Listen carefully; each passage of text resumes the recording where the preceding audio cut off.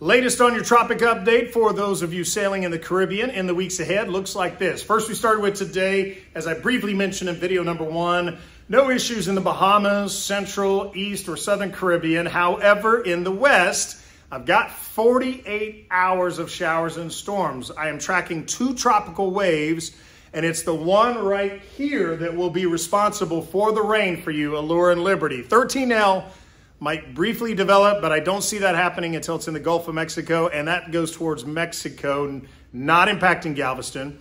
And even this second wave that's bringing you all of the rain, it might earn a name. We might be talking Danielle or Earl in a couple of days. Again, while it's over the Western Caribbean and the Yucatan, I don't think it has a name, but it brings a lot of showers and storms for you. So we need to be watching a lot of lightning as a very real possibility for both of you, Allure and Liberty, today as well as tomorrow. And then by Friday, it's moved on. But I do want to get you ready for that heads up, that other system that we're keeping an eye on. So those are the first 2 of 7 that I'm watching.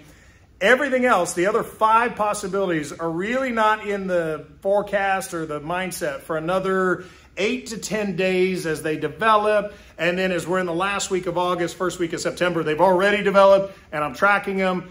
And most of them don't look to impact itineraries. So as you take a look, I'll be closely watching one that I think could develop in the Gulf last week again of August. And then it looks to possibly spit back out into the Atlantic. So everything from Grandeur and Liberty over to Adventure and Enchantment, I'll be closely tracking this and updating you just to make sure you know where it's at, and we'll keep you away from it if it's a name system, likely changing anything we need to keep you at a safe distance.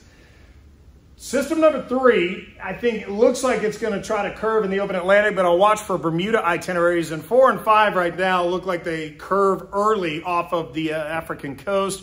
So while there are a couple to track in the days ahead, most of this looks to be minimal or not in areas that we are at the times. And I like that, obviously, so that means minimal impact to your itineraries, but please keep checking back for the latest in the weeks ahead.